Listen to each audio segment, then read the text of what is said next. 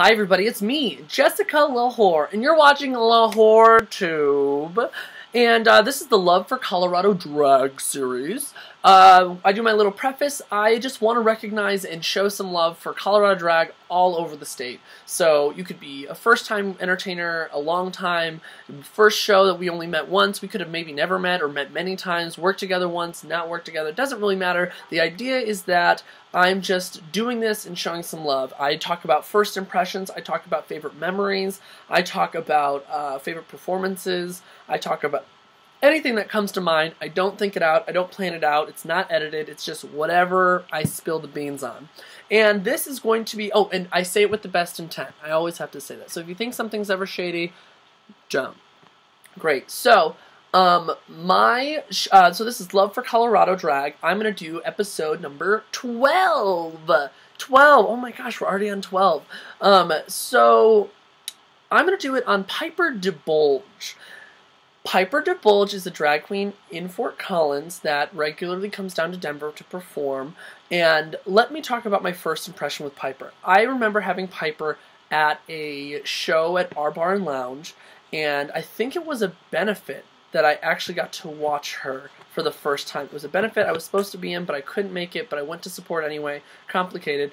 And immediately, my immediate thought, and I know that queens don't like being compared, and I definitely don't have that same comparison now, but my first immediate thought was, this entertainer is the love child of Cristal and myself. Like, if me and Cristal were to have a baby, I feel like it would be Piper DeBulge at the beginning of her start of her drag when I saw her. The reason that I think that is that I think Piper is one of the highest energy, most unique dancing performers that I've ever seen. There's a lot of great dancers, a lot of high energy performers, but one of the most unique that I've ever got to experience watching, okay?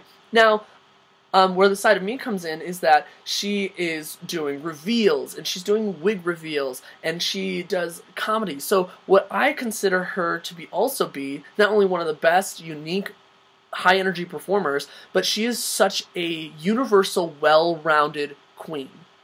There are very far and very few in between that I would consider an overarching, well-rounded entertainer, okay? And here's what I mean by that. Piper creates her own mixes. Piper does a lot of high-energy dance, but she also does comedy. She also does ballady stuff. She does spoken word. She does things that are unique that you would not expect her to do or put anybody to do in a mix. She finds and discovers songs and stuff or little clips and puts them into hysterical mixes as well. Piper makes a lot of her stuff. She's crafty as fuck. She's witty as all hell. She has a very unique humor, so when she hosts, it's not necessarily sexual or vulgar. It's more on the, like, dry humor where it's like you relate to it and that's what is funny about it because you can relate to it. Piper styles her own wigs. She's motivated. She is willing to produce and get names out there and create brands for herself. She did create a brand for herself right off the bat. She can pad, she can go body, she can do whatever she wants, she can do a little bit of everything. To me, she encompasses, and she's professional, she encompasses what I would consider a well-rounded drag queen, and one of the very few, maybe 25 people in Colorado that I would consider a well-rounded drag queen, because of all of that. I remember when I first met Piper, after seeing her that first time, all of the people in, all of the, like, NoCo glitter troupe people got together for a lunch one time, and I was like, I want to ask Piper DeBulge to be my drag daughter. Fun fact, Piper, you never knew. And then there was another entertainer at that table who was like, no, I'm going to ask her. She's going to be my child. I was like, fine, like, if you're going to handle it, that's whatever. I'm just going to extend a little bit of Auntie Jessica's advice or anything that she wants because she's just starting out. I want her to know. She can come to me. If you're going to have her be your drag child and you're going to be that way, that's fine. Know that I was thinking about it, though. And there's also only like 5 people that I've wanted to be a drag childer directly into the House of Lahore that quickly. It doesn't happen very often. This was before Lola, too, I think. And so that was part of that. I love Piper so much. I love that she's fun to be around. I love the quirky, stupid videos that she puts out. She's really good at building and recognizing her brand and how to represent it on social media to get the most response. And I think that takes a business savvy individual that not many people have that quality about. I would love to see her more into the scene. I remember that she was really thriving and striving with Ultimate Queen, and when she was doing that, it brought a lot of recognition and a lot of just like her putting her face out there. One of my favorite memories with Piper DeBulge, I would say it was when we co-hosted together at the Whiskey.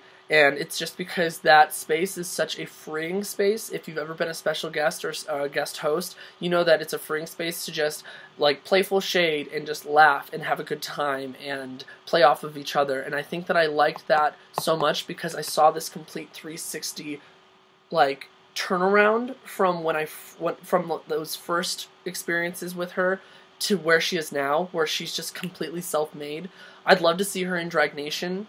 I would love to see her host a show in Denver. I think that if you haven't gotten a chance to work with her yet, that she's one of those people that when she walks into a show, you don't know what you're going to get, and I love that shock factor and that surprise. It's not just always a one-note thing. There's always different elements to it. She's someone that head to toe thinks about the performance and thinks about her drag and thinks about those small details. Piper, we don't know each other on the most personal level, but you have always been the most kind to me, most appreciative of help or advice, and the most humble about it as well. You're somebody that is always trying to look for new opportunities and embrace the opportunities that you've been given, and I definitely think that you are one of those people that you have the option to continue to progress, to continue to stay just doing the shows that you're doing, or kind of control where you want your career to go, but you have the ability, and I know that you have the ability to push it very far. And it's just obviously seen with the amount of response and the amount of love that you get from the surrounding cities around you. So, yeah, Piper, I think that you're great.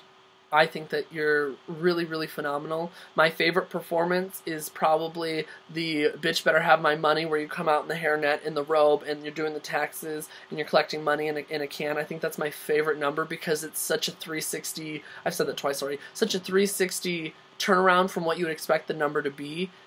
This like comedic Medea kind of moment to being this dance the house down, everybody's on their feet screaming, because that's what you bring to the table. Piper, I love you. I can't wait to work with you next. I'm always appreciative of every show that we get to work together on. And yeah, make sure that you comment below photos or memories with them or just any kind of love that you've got. Piper, I love you. Follow her on social media, and we'll see you all next time. Bye, everybody!